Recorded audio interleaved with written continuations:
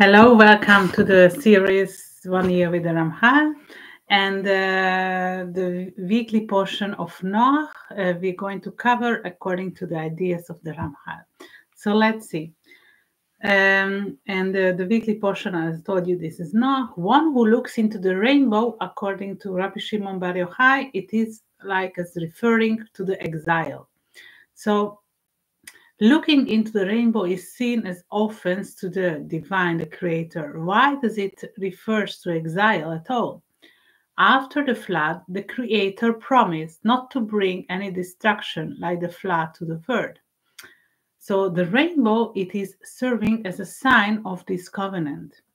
The people of Noah, this generation, had sinned, causing their own destruction energetically. So the divine presence, the Shekhinah, did not repel the evil, but saved the good of the generation, which was Noah and his family. So the ark that was protecting Noah is representing the Shekhinah itself. Hashem promised that evil would never grow to the extent of causing another flood, but exile was not excluded. So it is a sign we have evil around us and everyone needs to work on suppressing it. So how do you act? Be proactive and engage in good deeds. These actions can be the means to help the days of exile come to an end. And Hashem promised pertaining to the physical level, no flood at all. But what about the spiritual levels? The rainbow is like the ark on the spiritual level, as it is stated in Yechezkel. So the spiritual equivalent of the ark is the rainbow. כמראה הקשת אשר יהיה בענן ביום הגשם, כן מראה הנוגה סביב הוא מראה דמות כבוד השם וירא ואפול על פני וישמע כל מדבר. As the appearance of the bow that is a cloud in the day of rain, so was the appearance of the brightness round about. This was the appearance of the likeness of the glory of God. And when I saw it, I fell upon my face, and I heard a voice of one that spoke. So this prophecy came during the period when Jews were already in exile, reflecting the current situation that accompanied them during their time.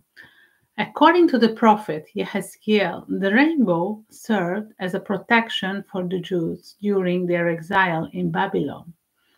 It shielded them against the spread of the evil forces. So the cautionary aspect of not looking into the rainbow is a manifestation of the potential spread of evil, even though Jews must be protected. Our current level of spirituality and consciousness is not as elevated as it is during the time of the temple. So we need to be more vigilant against the emergence of the evil. The rainbow was our protection, but looking into could pose a danger, causing uncertainty and potentially allowing the return of the evil. Our conscious thinking and spiritual level are not as high as they were during the time of temple, as I mentioned. Therefore, we must be more cautious and circumspect in the face of malevolent forces. And then it continues, ויהי מקץ 40 יום, ויפתח נוח את חלון התיבה אשר עשה. And it came to pass the end of 40 days that Noah opened the window of the ark which he made. So after the 40 days, on the top of the mountains, Noah looked out of the world as the water level was so high that covered everything. He opened a little window and sent out the raven. Noah, for him, it was clear that it wouldn't check who could go out. He sent out the raven, whose root rov, like erev, like evening. The bird's black feathers represent the energy of sovereignty, judgment, and the Gura. Hence, he find the next verse, and he sent out the raven. Okay, Noah felt that the judgment had been removed from earth, and the kindness of the divine, the Chesed, could return. So there was no place for the raven. The judgment weakened, but it had not completely disappeared. So water covered or still some land. The energy of the raven is connected to the negativity. be the root of Orev. We mentioned Erev. And also, if you rearrange it, we can have Bera'ah. It is meaning the evil. Yeah. And when we're writing Videvav, that Bera'ah, it's meaning Bet Resh Ayin. And if we implement Vav, that Ra Bo, evil within it. So Noah's effort was to rid himself of the judgment and the evil, represented by the raven, the Orev. And what is represented by Ra Bo. However, right, after releasing the raven, it kept coming back because there was no place for it to land, as the water still covered everything. This too, it is a metaphor for how challenging it is to get rid of some evil in our life, because we need some consistent effort to get rid of it. Think of it like overcoming a bad habit. How many times we need to overcome ourselves to succeed? After this, Noah sent out the dove. וישלח את היונה מאיתו לראות, הקלו המים מעל פני האדמה. And he sent forth a dove for him, to see if the waters were abated from off the face of the ground. Here we find that Noah did not want to release the dove yet, because the dove itself symbolizing the goodness, as he knew that there was still some negative energy outside. So there was water, indicating judgment. Therefore, it is written, וישלח את היונה מאיתו לראות, הקלו המים על פני האדמה. And he sent forth the dove from him to see if the waters were abated from off the face of the ground. The first 10 generations from Adam Arishon to Noah, they were not meat eaters.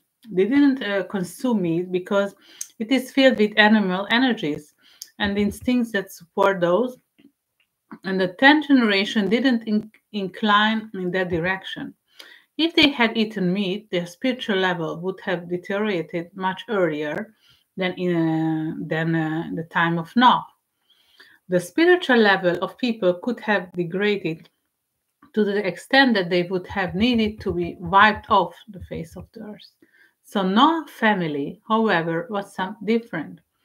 So their spiritual level was above average, and eating meat did not cause a change in their spiritual state. They did not become nefesh, okay, that is represented by the meat eaters. The soul remained less instinctive. So why? Noah had the ability to transform the high, the living, into medaber, speaking, elevating it to a human level.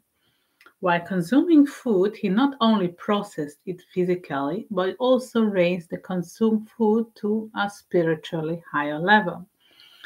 So in the food chain, like each member aspires to elevate itself to a higher level.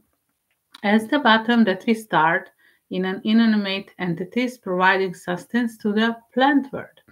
The plant world provides nourishment for the animal kingdom, and the animal kingdom in turn provides sustenance to humans, to the medaber. So we have these stages. Thus, every component in the chain had ascended to a higher level on the scale of creation. כל רמש אשר הוא חי, לכל יהיה להאכלה, כירק כסב נתתי לכם את כל. Every moving thing that lives shall be for food for you, as the green herb I have given to you all. After these 10 generations, everyone was allowed to eat meat. So Noah and his family were special, so why could they eat this meat? Noah was a tzaddik, a righteous in his generation, a complete and whole in his soul. Allegedly born circumcised, there was no need for the Brit Milah for him. He was already perfect. So from the moment of his birth, he could distinguish between good and evil. Why then did his soul need a consumption of meat, right? After the flood, only Noah and his family remained. So Noah and his sons Shem, Ham, and Yefet had to populate the whole earth from the beginning. So every nation is originated from Noah. And each nation requires different energies. Some nations are characterized by the inner world, while others are like external actions. Since Noah and his family had to represent all nations, all kind, including not just one aspect, their example encompassed to everyone. And lastly, ואך את דמכם נפשתכם ידרוש מיד כל חיה את ראשנו ומיד האדם ומיד איש אחיו ידרוש את נפש האדם. And surely your blood of life will I require, at the hand of every beast will I require it. And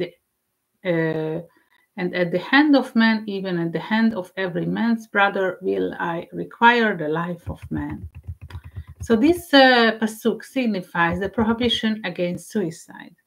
Humans are granted the ability to slaughter animals for the purpose of consumption. According to the development theory previously mentioned, that the high, the living, wants to be part of the medaber, want to elevate itself, the human, by offering itself. However, this doesn't mean that a person has the right to take their own life. We don't have such authority over our own bodies, let alone the lives of others. The soul has a purpose as long as divine wills it. Those who violate this, take their own life, are akin to participating in the murder of others. So the punishment for such as an act is the same. The human soul, created in the image of the divine, Tselem Elokim, is a cherished creation of the Creator. An animal that kills a human must also face consequences because it failed to respect the divine system and the functioning of the world. In truth, the animal's owner did not teach the animal properly, leading to aggressive behavior and resulting in human victim. So the goal of the animal kingdom is to serve humanity. If an animal kills a human, despite its lack of conscious behavior and relying only on instincts, it must be held accountable for its action as it is violated the divine system. Okay, so basically what we learn, no one can violate the divine system. That was for this week, and see you next time for the next weekly portion with the Ramchal. Thank you. Bye-bye.